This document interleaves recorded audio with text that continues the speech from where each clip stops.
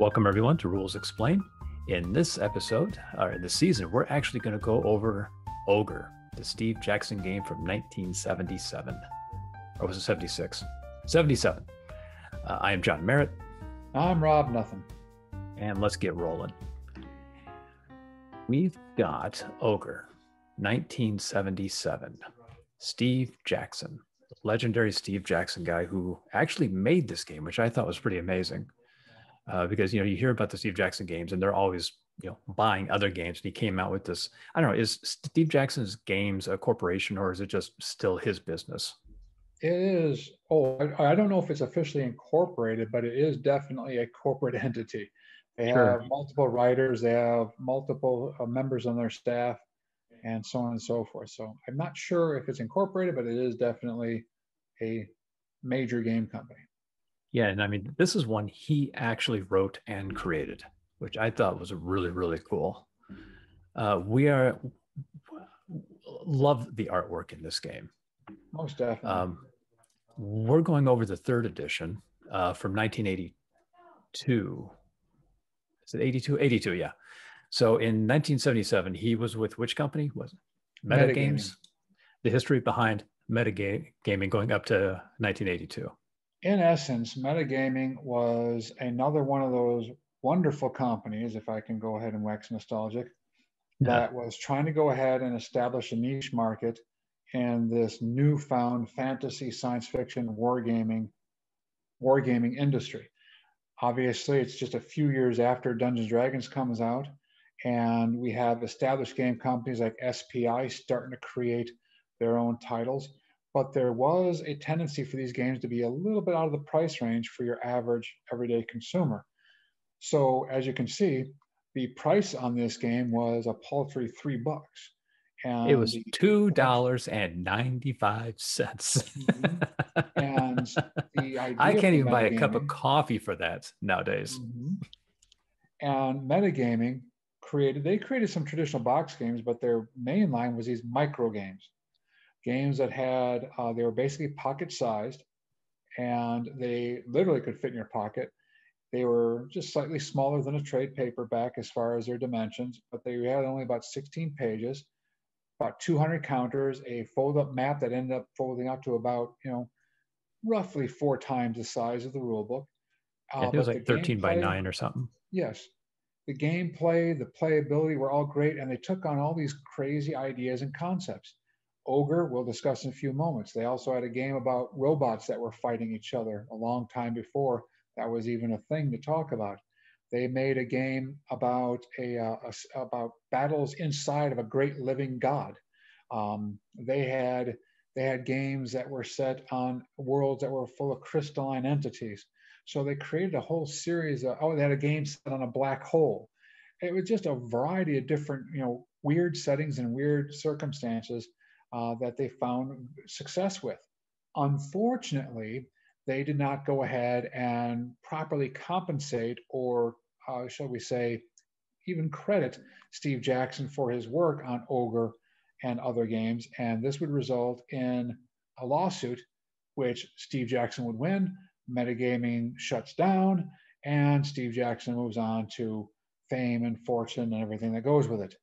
And he gets his games back. He gets Ogre and that other game. Ogre, GEV, Melee, Wizards, and the entire Fantasy Trip line. Oh, okay. So the original artist for Ogre was Winchell Chung. Mm-hmm. And I went and I found his website. Here it is.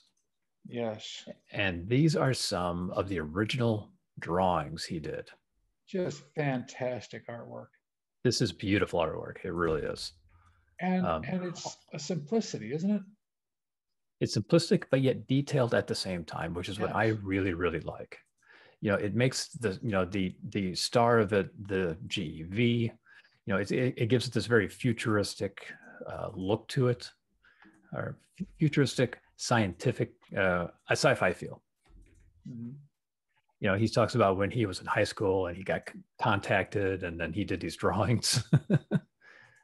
Here's the Mark V Ogre combine. just to go ahead and preview for the listener and the viewer, an ogre is a tank roughly the size of a football field or larger, depending on the model, that is cybernetically controlled, and that's prime mission is to go ahead and destroy the enemy. So we'll get more later, but just in case you're wondering what this ogre thing is. He had some, where was it? Here concept it is. Drawings. You got some concept. Oh, there you go. Here it is. Here it is. So here's where he was talking about when he was in high school and he got contacted and he just wrote the stuff up. And if you look at the sketch he did when he was in high school, it's kind of the basic cover to the Ogre game in a very, very scribbly kind of way. It's got all of the concept artwork kind of sketched out. I thought that was really cool.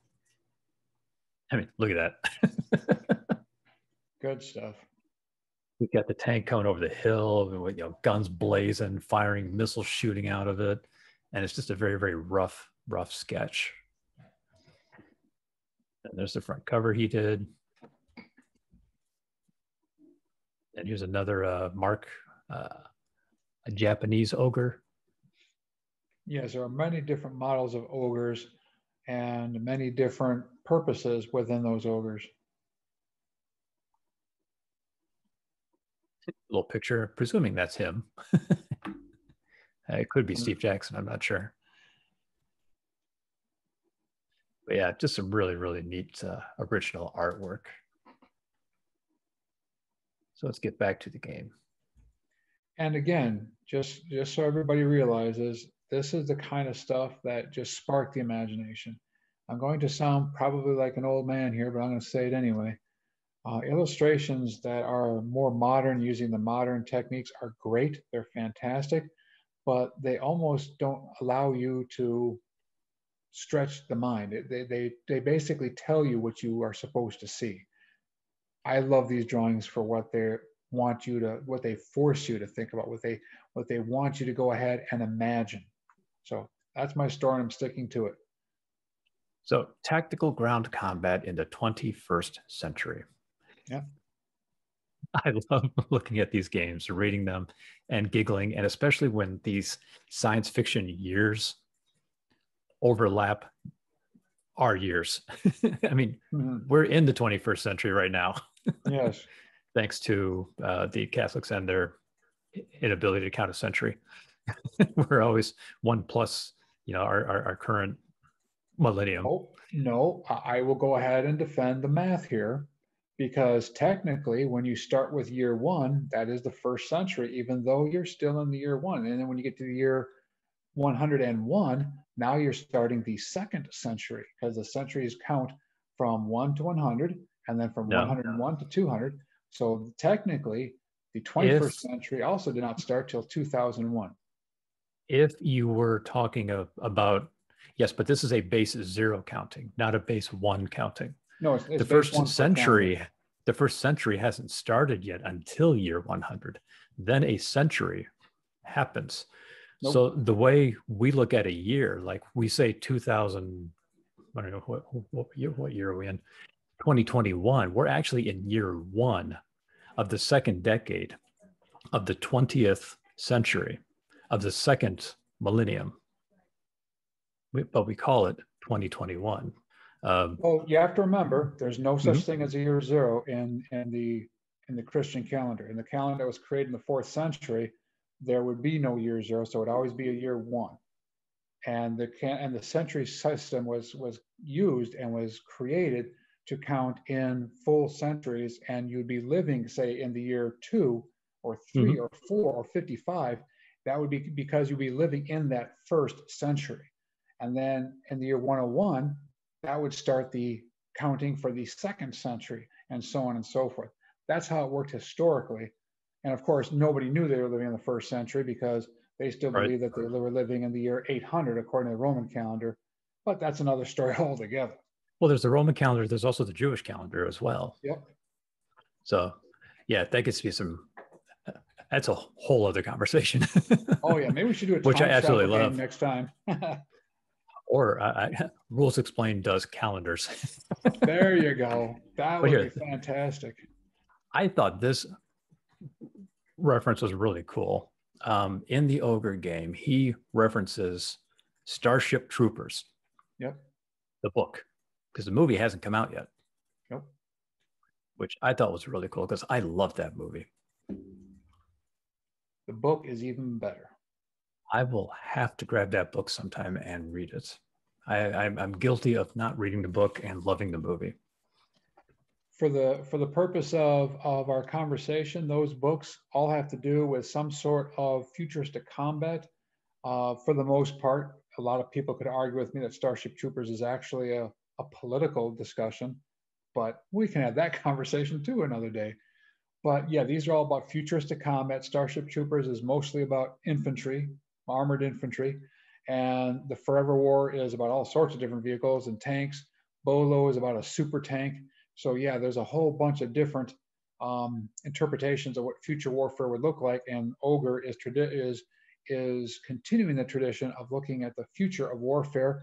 And hey, just for a quick little flash, the game BattleTech will take that in another direction, stealing a lot of concepts from Robotech, but still, what does the future warfare look like for them? Well, it looks like, armored mechs with, 2 legs and 2 arms and so on and so forth. Mm-hmm. So we have the introduction, we have the map sheet counters.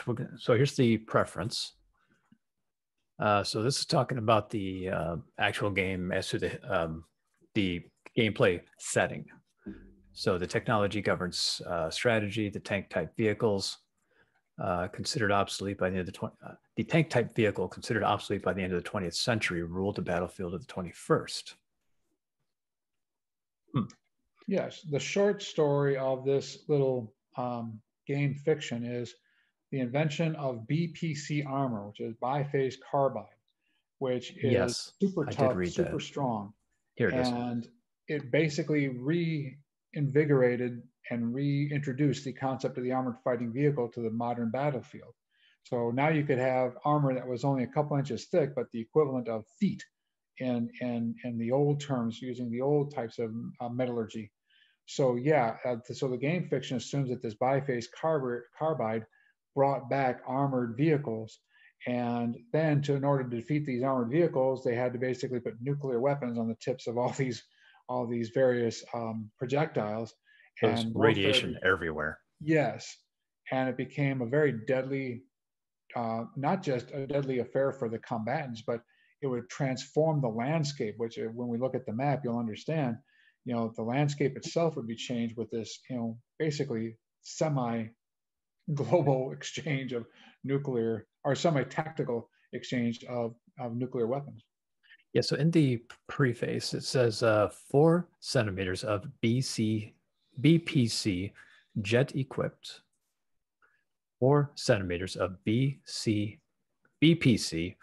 jet-equipped, it could guard a man for about a week in increased discomfort from shrapnel, background radiation, and biochem agents. However, the cost to equipped infantry reduced their value. They were still more flexible and maneuverable than armor, and now they were almost as fast, but they were no longer cheaper. So we have long-range nuclear missiles have been expected to make a mockery of conventional operations. That's interesting. So is there weapons in this game more devastating than a nuclear weapon? Not necessarily. What the game fiction assumes is that you won't be able to launch intercontinental ballistic missiles or even cruise missiles any longer, because the anti-missile technology, whether it be point-defense lasers or whatever, is going to be so accurate, it's going to shoot those things out of the sky before they can do anything. So your only hope to go ahead and use a nuclear weapon is to use a nuclear-tipped projectile fired from a cannon or a short-range direct-fired missile. Okay. And by the way, for the reader and the watcher who's interested, there is a very interesting video out there about just such a concept that the United States Army developed called the Long Tom, which fired a nuclear shell several miles, and it worked. So in case you're wondering if this was a feasible concept, it was. So we have tank-like weapons, we have tank-type weapons, cybernetic attack vehicles. And then the So, ultimate technological development was the Ogre. dun dun The Ogre dun. required no crew. Ogre was an AI, a self-aware cybernetic organism encased within several meters of biface carbide armor. So Very much tough. so, so much so that the only way to defeat the Ogre was to destroy its systems. And even after you destroyed its motive systems, its weapon systems, the interior of the Ogre would remain. It just would be rendered impotent and unable to go ahead and inflict harm. In fact, more than, so that was the Ogre. Okay, so we have the Ogre, which is the super tank. Then we have this thing called a GEV, a ground effect vehicle. Mm-hmm. It quickly came. Mm-hmm. There's a whole series of other units that fight that are crewed by human crew.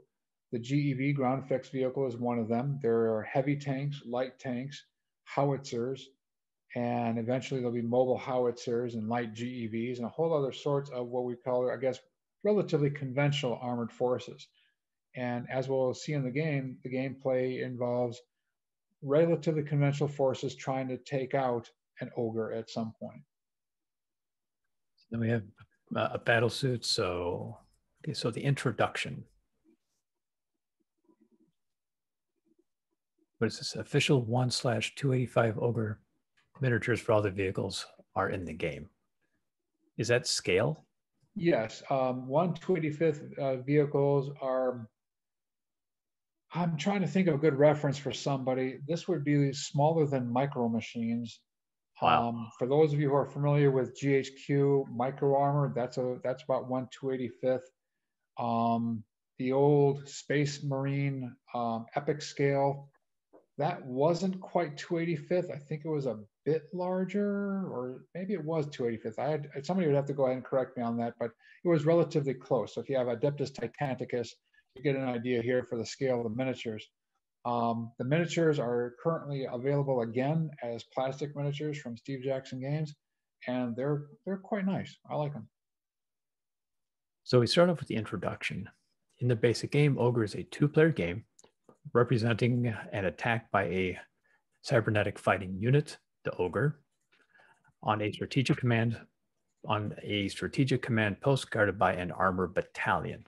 We got one tank attacking a battalion. Yep. And other scenarios may involve more than two players and or several ogres. Playing time is between 30 minutes and 1 hour, so it's a great time to play on your lunch break. Yes, and that was the hallmark of these micro games. You could play them in a very short period of time. And I mean, everything you needed was in this box that you purchased. Yep. So to set the game up before playing Ogre for the first time, read the rules over once quickly to get a feel for the game, set up the map and counters for the basic scenario, which we will talk about shortly, go over the rules again. By reference to the rules, the maps, and counters, you should be able to resolve any apparent ambiguities.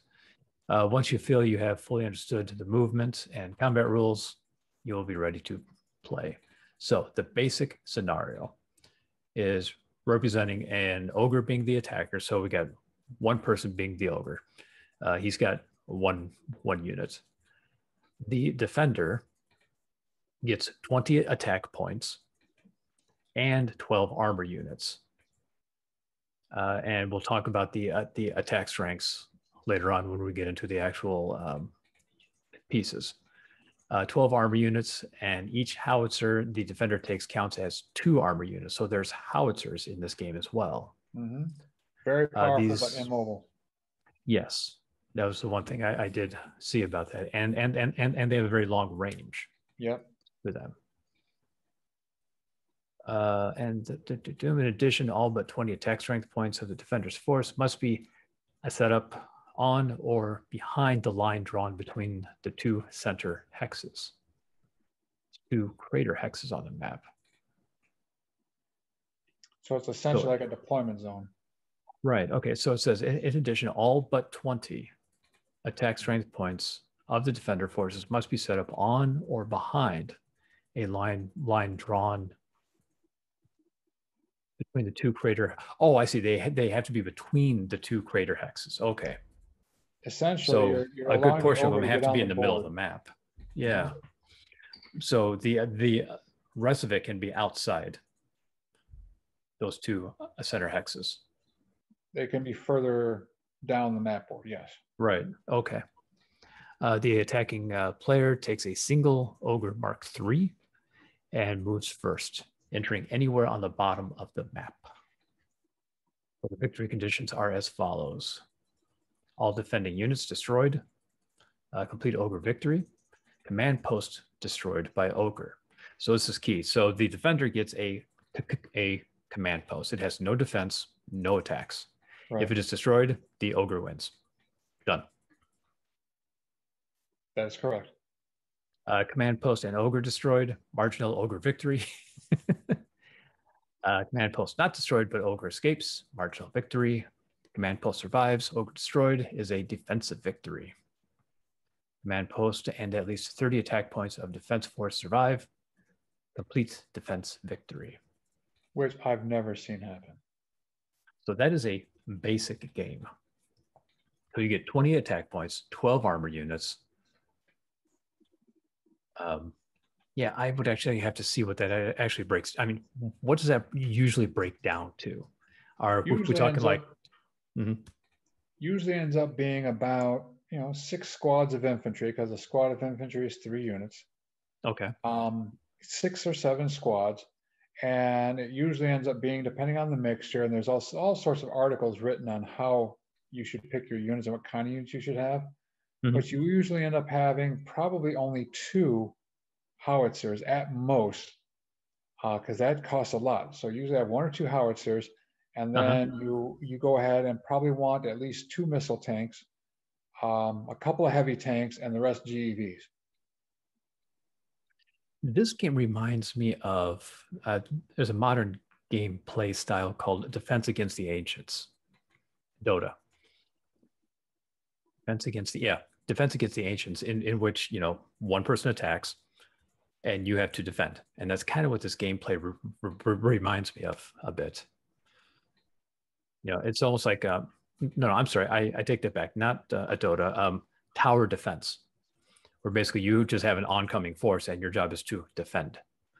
I mean, this is a very early version of that strategy. Yeah, or gameplay. The tactical, that's what this reminds me of. Tactical decisions are limited to basically what units are you going to try to destroy first, because there's not really much maneuvering to be had. You're just trying to get to that command post as quickly as you can and blow it up.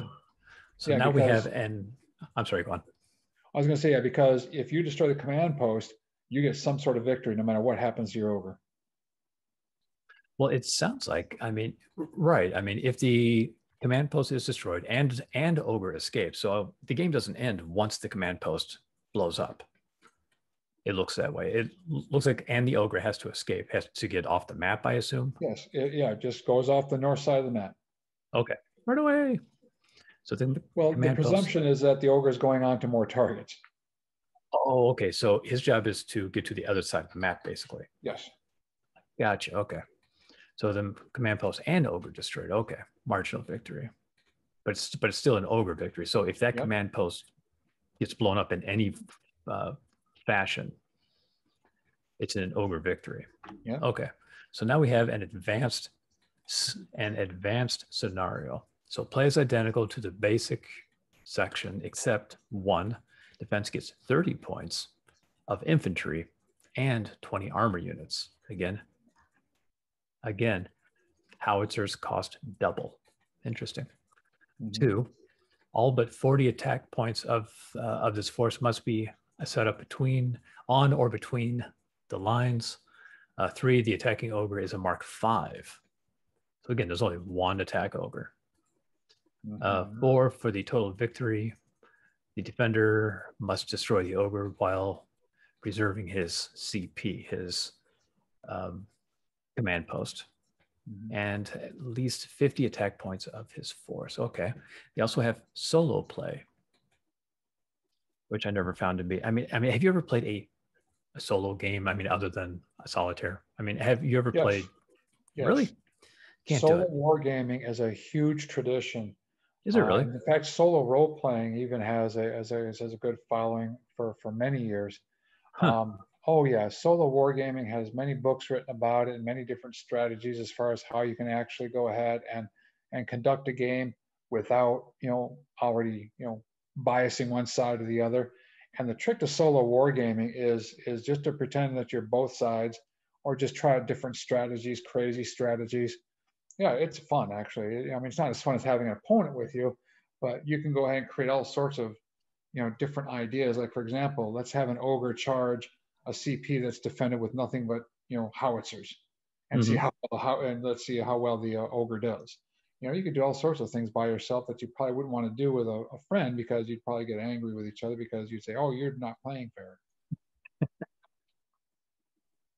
So play balance.